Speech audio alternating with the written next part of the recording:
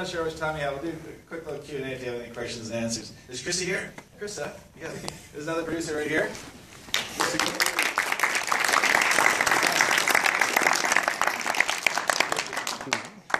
A lot of friends and family here tonight, so and if you didn't see your name there in the credits there, it's my bad. I should have all your names in there. So yeah, when we premiered this in Beijing at their festival, one of the questions at the Q&A was, so do you think mushrooms cures all your troubles? Do they? Do they? Well, don't knock it, as they say. So yeah, so this is really lovely. We're, can I take your picture? Is that okay? Sure. Thank you. If you don't want it, then I can just give it cover your face there. This is a real treat, except for sort of real. You give it. You do the talking. You're smarter. No, I don't say it. Oh, I have the questions and she has the answers. I'll go on too. Okay. You ready? We got a couple of angles. Woo! Yeah, so as we shot it for $149,000. Wow. Did Village. Vancouver was very kind. It was very kind in town. And then in 12 days, and Telefilm was our equity partner on all that. I don't know, it was a dream team, to have a whole team. Yeah, how long did it take you to write? How long did it take? Well, how long did it take to write was kind of like, I would say 3 lifetimes. I went through a lot of different experiences when I started writing. I said that I'd have a real sad, dark end, and then as life progresses, things change, and it took probably about 3 years, maybe 4 years, but it came together fairly quickly. It was like a script. I know there's a few screenwriters in the audience here, and they, for me, this was one where I didn't know what was going on when I was writing. I had no idea where we were headed. It was kind of just making it's called tunneling. So it wasn't like it went through a lot of rewrites. I had no idea where it was going from scene to scene. And then we kind of shot it in the same sort of just kind of wild frenzy, just kind of just trust, see the pants, production, seems the writing, it's kind of the spirit of it. Yeah. How did you get the initial idea? Yeah. Oh yeah, you're an astrophysicist. Yeah. Hey. No, but I wondered, did you start from the physics part, or did you start from how did you put them together? I wanted to just put together everything. I wanted to do this smart, reach for try to do the smartest thing I can possibly do, just to explain human behavior. So for grand unified theory, I wanted to put in physics, I wanted to put in magic, and I wanted to put, even the music was inspired more spiritual realm. That picked up on that, trying to get religion and drugs and sex and violence, but everything in there, all these pieces, it's kind of like a sculpture, and hopefully them together would reveal something. That was kind of the inspiration. But I've written a little bit of science fiction with some characters here. Here's Jeff. Jeff, there's the back there. So you come across these really cool astrophysicists with these wicked ideas when you're writing. You need some science for your science fiction, but it doesn't always end up in a movie when you're a gun for hire, at least in my experience. So this is an opportunity to put lots of cool, try and put all the cool stuff in there. And again, when you try to make sense of life, we use psychology, we use religion, we use these different prisms, but we don't often talk about what we're made of, which is, I think, pretty crazy stuff. I don't know if you agree. No, I like very much. Because people are so afraid of science and of math. It's difficult, we can't understand, it's not part of life. So you're putting it together. Exactly. You just, science is sexy. Yeah, that's it. Bravo. Think about it. I think you're only scared of it because it's mostly a lie. Yeah. That's how I take on it. Yeah. Well, as of recently, I think the Earth is flat. Yeah. Well, because the water will fill the cup perfectly and it will be perfectly flat. That's why they will call it sea level in the first place. Yeah. Well, doesn't matter how high you go up in space, you can always see the flat. You never see the... Same with the plane. The pilots will fly endlessly, and they never dip the nose down every kilometer when they go the curve, right? Yeah. So what is that? Well, what's on the other side thing? It's like a lot of questions out there. It's like, when you say NASA just released that they're making something called Orion. That's their new technology going beyond the Van Allen belt and come back for the first time. Yeah. But the moon is beyond the Van Allen belt. Yeah. So how did we go to the moon before that? Do you have a website? I get you represented in here. It's awesome. Sorry, brother. It's just like how I don't know. I don't know. It's confusing to me. Like they say something and then they contradict themselves right after. Right? My whole life to me is contradictions and paradoxes. I figure you add them all up, you get high enough. So to speak. Yeah. You'll be able to see it. Yeah. Buddy. Was any of the films This is the best day ever, by the way. Was any of the film improvised? Oh, was it improvised? You know, the you can answer that. You were there.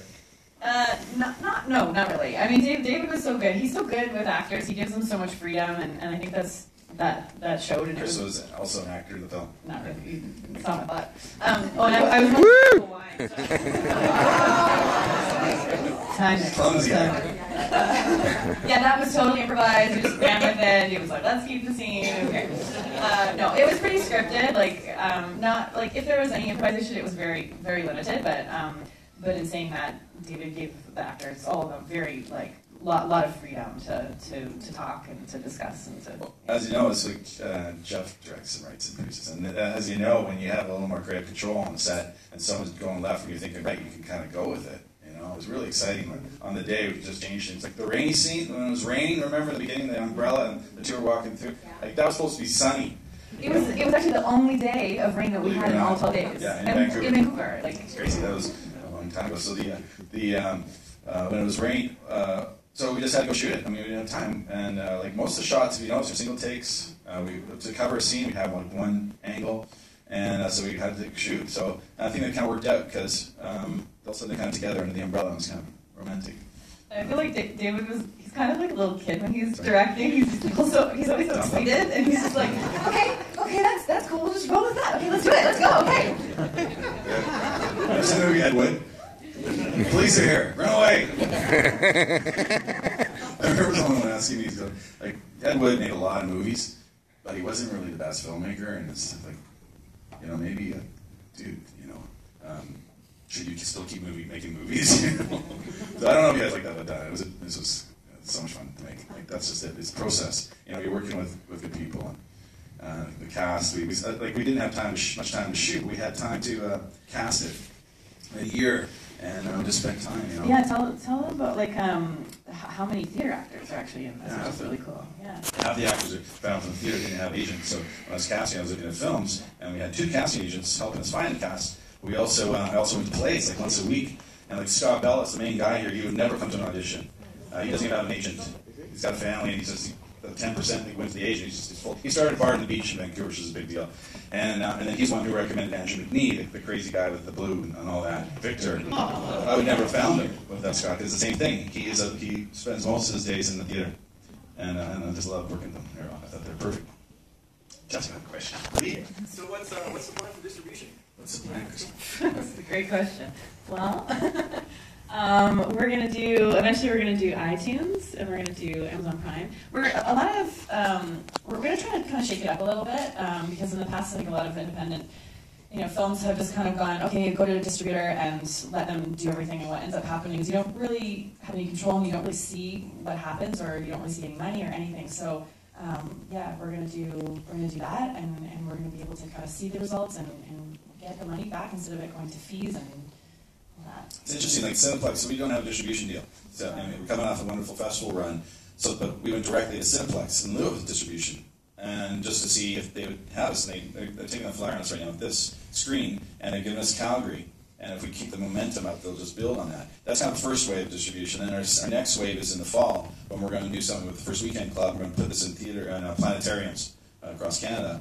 And we have a resident astrophysicist on our team, Dr. Jamie Matthews, who he really wrote most of that lecture. And he's awesome. And he teaches in Order of Canada. He teaches at UBC. And he's going to introduce us to Mr. Tyson in New York City, apparently. And then we're going to try and hit the States with the same journey. So that's the plan right now. We're starting like that right now. But you guys being here right now is a huge part of it, and it means so much. Like it's a really big deal to be in Toronto and to have you guys here and just competing with the big girls and boys in the center of the universe, and it's exciting. So thank you for coming out. It means a lot, It does.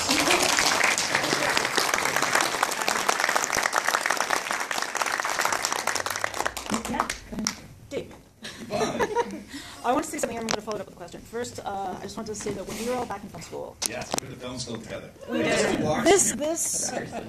I know that we all daydreamed about one day, one of us, some of us, many of us, having our films on a big screen, and us all being here and being able to watch it. So I want to thank you for giving us this opportunity. Thank you. This is a dream come true for a lot of us. But my question is, how important was it for you for this film to be shot in Vancouver, and do you think it could have been shot anywhere else? Could have been, it be shot in Vancouver, could have been shot anywhere else. Well, it was kind of an opportunity because when the writing of it, I didn't think it would get made, frankly. So it was just kind of I just put everything into it. I just wanted to go for it. Just put everything in. I wasn't really allowed to in other places. And so I was just trying to be honest and as much as I could. I figured that was kind of a good North Star for the whole project, just trying to be honest with everything. And so getting the opportunity to shoot it in North Van, where I grew up, in my mom's house, for an occasion, and actually recreate some events from my life in that story, including a dream.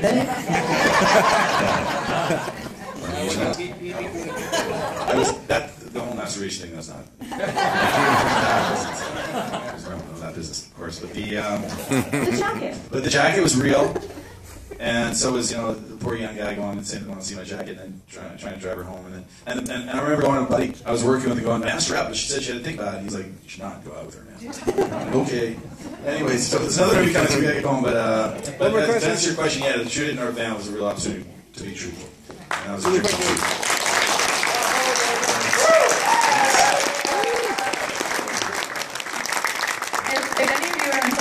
It means so much to me if you share and comment and like and on Twitter we're at Second Chance PRD, and on Facebook it's Grand Unified Theory Film, and our hashtag is Grand Unified Theory Film. If you're social media savvy at all, we would love for you to go out there and say positive, wonderful, happy thoughts. It really helps us push it forward. Yeah, and in the tradition of filmmaking in arson in this town, we're going to Imperial Pub. The library. Imperial Pub. More questions there. Thanks, guys. Who's your favorite band? Seriously. Skinny puppy.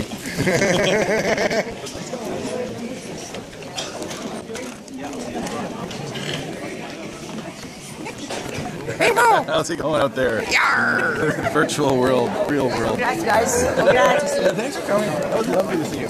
You got, I saw that maybe something another time. Oh yeah, we'll get out. Thank you. I'll try.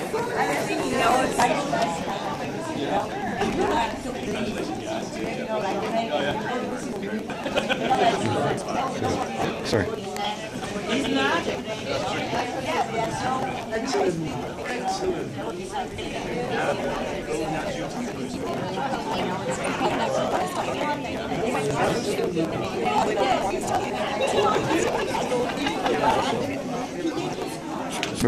Sorry.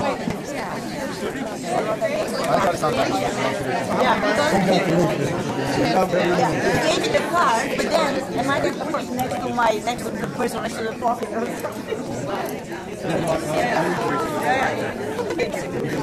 Yeah, because but I cannot go to them and say, no, I lost your car. I'm an idiot. I'm more than one. So we say that. Okay. These are my friends, Ron and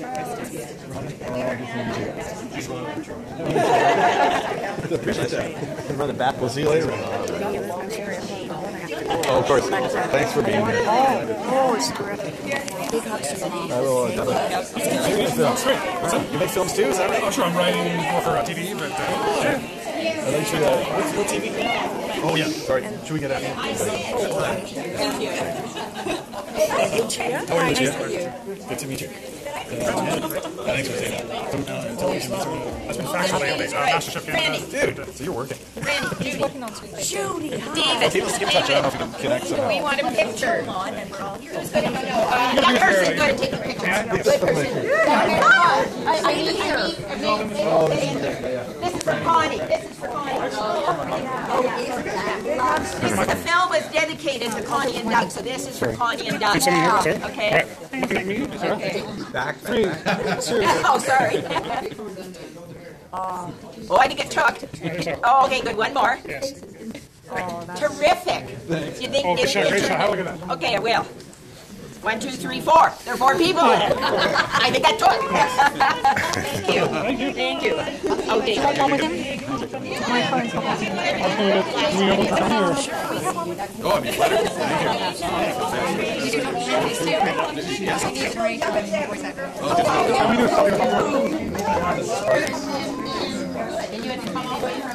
Yeah, a few things you gotta keep. And you're going all the way back. You live right in the center of the city. I do that. We live at Davis Mill. Ajax. The subway. We took the subway down.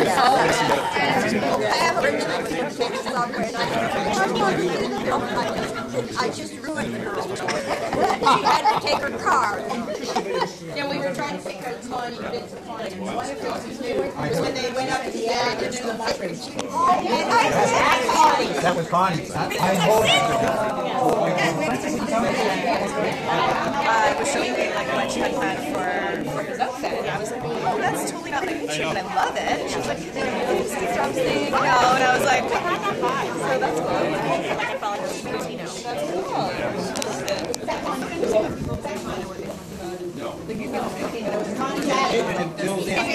It was a rat. I remember that. Sure. okay. I'll save that off. No, I'm not taking it. Right here. No. Nothing but good. Franny, good to see you. Yes. Yeah. I know. Oh, sorry. Don't worry about it. You. Pitch and You're so cute. I'm a friend of Francis, who's a friend of Connie. His mom, right? This is Connie's sister. Oh, lovely to meet you. Yeah, I don't look like her because she's very beautiful, but it's okay. You're very beautiful. So you've known him since he was a wee boy, you go. Should probably change your diaper. It always comes up. Hey, Mo! How do you change your diaper, Mo? We had a lot of fun. His were the worst diapers. You guys had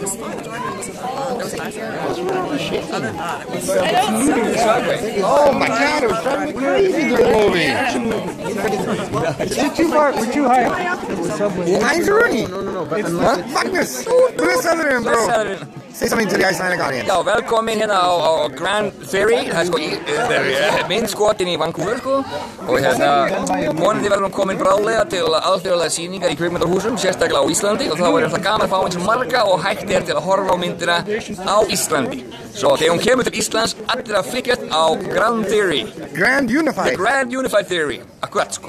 Já, blessaðurinn, bro. Já, blessaðurinn strákar, halló Ísland. Já. Sjáðu, look. Projection room. Hi. It's so dark. I know. Am I dark? You are dark. No, not you. What do you think of the movie? It's good movie. It was a good movie, yeah. It's Grand Unified Theory by David Ray. It's funny. Yeah, it's great. Interesting. Now we go to the after party. Awards at film festivals. Yeah, at least 3. And we premiered at the Beijing Film Festival last winter. And won Best Actress at the Chicago International Comedy Festival. Audience Award at Whistler Film Festival. Oh, yeah. The Audience Award is the most important. Favorite Canadian film, I think it was. And won that at another festival. Yeah. Multiple awards. Or something. Yep. Not good about searches.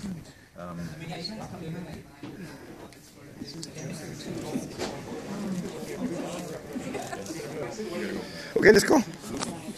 Okay, see you guys there. Yep. First floor, eh? First floor. Well, I just want to get the poster. This is Dave Ray's one and only Toronto screening at Cineplex. And how do we get out of here? Or exit? Oh, hold on. Oh, they changed the poster. Already? They changed the poster. Okay, this was Theater 14. Trainspotting 2 now. It's showing next. Over here. Yarrrr.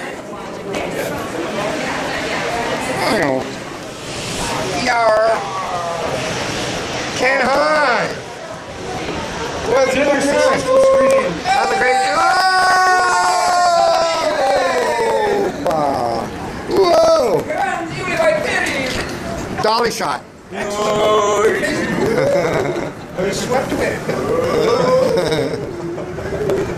Uh-oh. It's a flying saucer. That's right. It's coming. Yarrrr.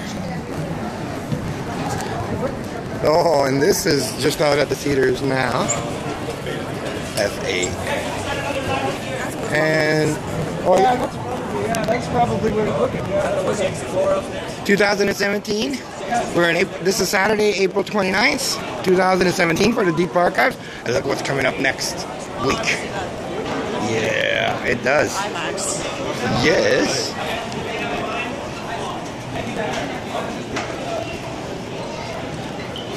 Yarrrr. We're just walking around Toronto right now. Uh-huh. In the Dundas Square. Uh-huh. The Cineplex. There's a lovely lady. She is the gatekeeper. Yes.